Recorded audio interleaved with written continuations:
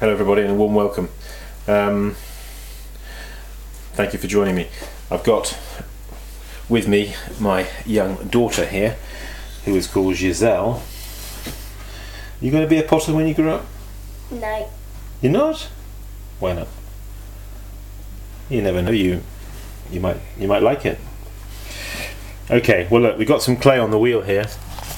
I've got another one of those pots to make that I made. Just get that in the right position. Yeah, I think so. That's about it. Okay, right. Now, if you want to, you can talk to me and ask me some sensible questions. Okay. So, let's get this lump of clay on centre. This is, in fact, about, well, it's actually 2 kilograms, so that would make it 4.4 pounds. 4.4 pounds. So, bringing up the clay, pushing it down.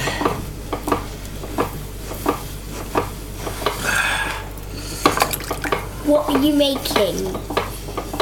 What am I making? Yes. I'm going to make one of those sort of cylindrical bottles, similar to what I made just recently here. Now then, just testing the thickness of the base here. Yep, that's good.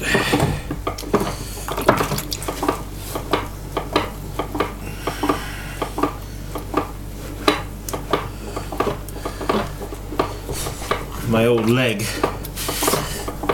needs a bit of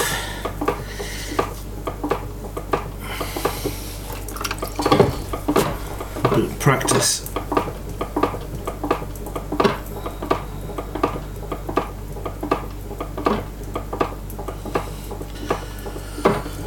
Why is the clay shiny when it's wet? Why is the clay shiny when it's wet? Well, because water does make things shiny, doesn't it?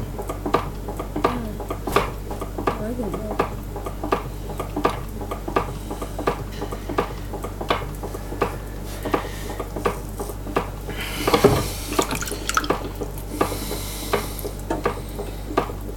La, la.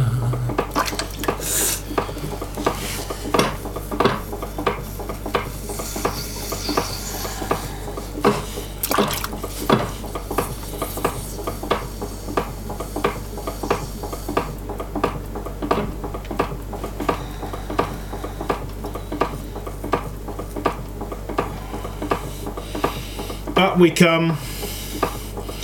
Let's Like dedicate this potter to all those students up in Alaska at the Eagle River High School. Big hi to you all up there. A tower, a lighthouse. The lighthouse, yeah. So you can see I'm using my knuckle and my hand on the inside is high enough up to allow the clay room to flow.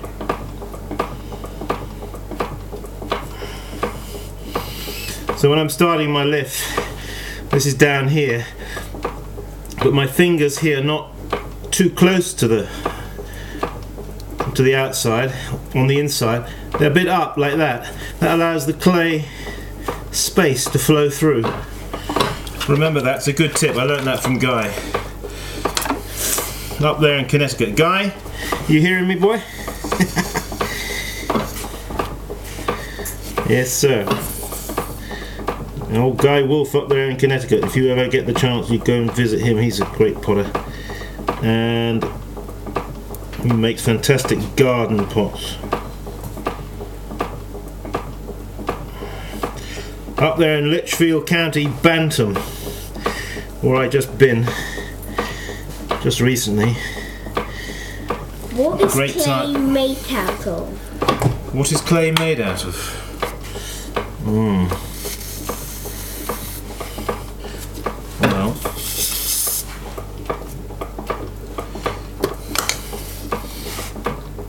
answer that question another time, but it's...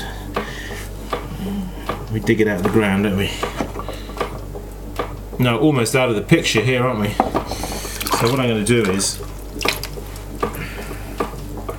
I'm going to bring in the neck here. Slightly.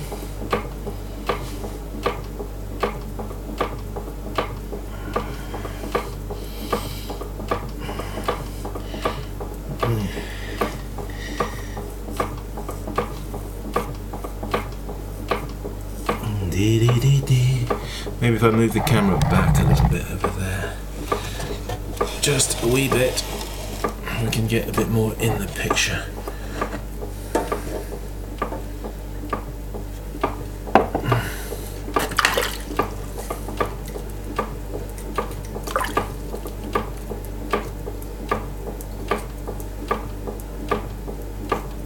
Is it difficult making pots?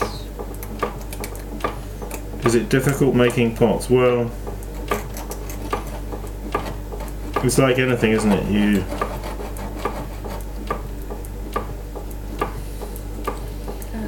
You have to practice it. If you don't practice it, you can't.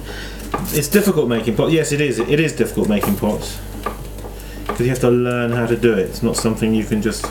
No, but for you, is it difficult? Well, I'd like to say that it's always easy, but sometimes it isn't. You know, it's just.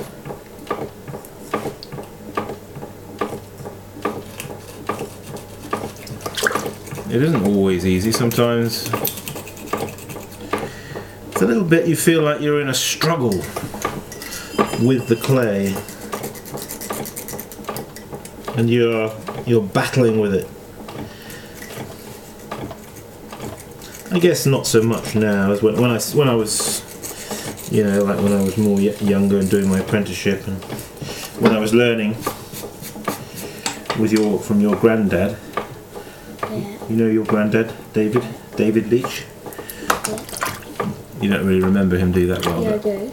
You do? I do. You do. Oh, okay. He had grey hair. Like Well, he did have some grey hair, but he didn't have that much grey hair because he was. Even when he was like 93, he still had ordinary dark hair that he'd always had.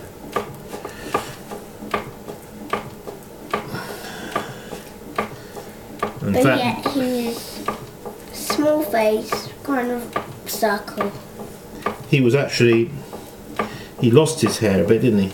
Yeah. But he'd always been a bit. You know what they call that when people lose their hair? What they call it? No. Calvo. Yeah, but in English that's calvo. That's Spanish for bald. Bald. Bald means no hair. Well, not very much hair. So, how's that pot coming along?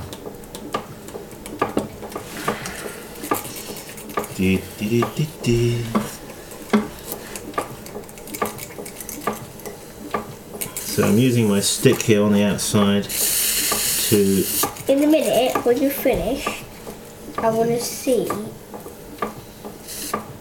Yeah, just let me finish what I'm saying here, Giselle, okay? Because otherwise it's using my stick slightly as a rib to clean off the outside of the pot.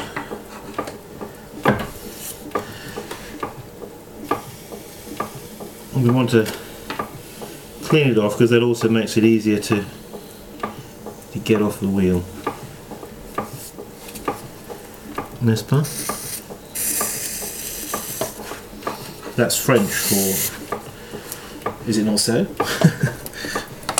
Is it not so? Leather. Daddy, No more questions at the moment, okay? So I've just got to find my not sure where my chamois leather has got to. Oh, here it is. There's something on the pot at the top.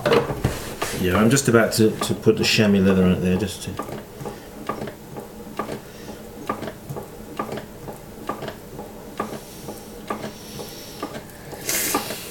This area at the top of a pot creates a lot of mood in the pot around this top here and the neck.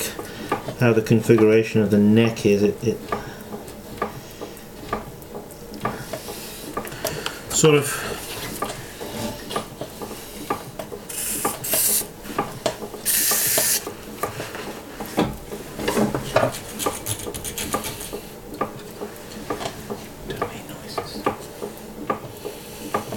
microphone is very sensitive, so it picks up every little noise. So we just need to get off the wheel a little bit and have a look at that.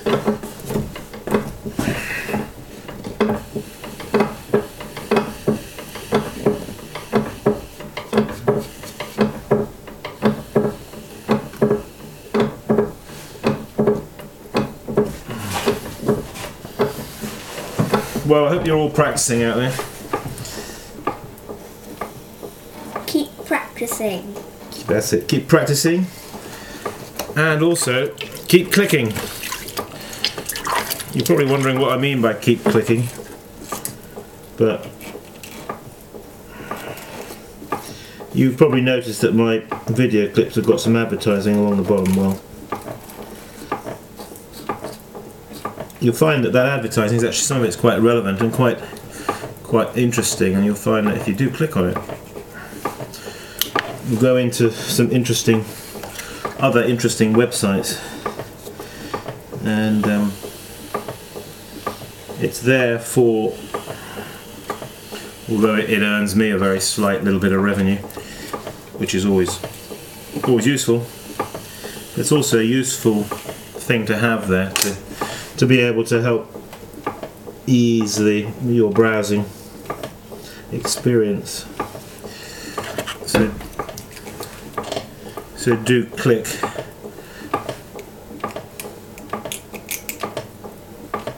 For yourselves as well as for me.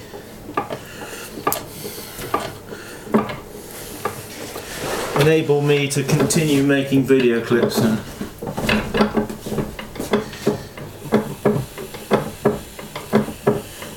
Okay. I think that'll do. It's going to have to do. Right. Just get a wire.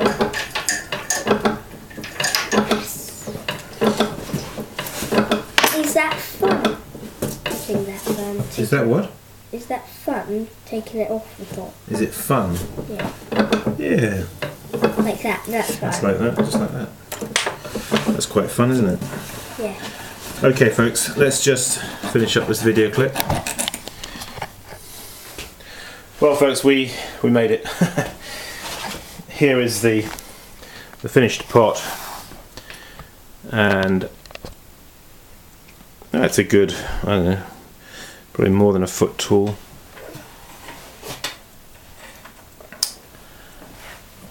A tall bottle. Okay, well, from Giselle and me, we'll see you in the next clip. Bye now.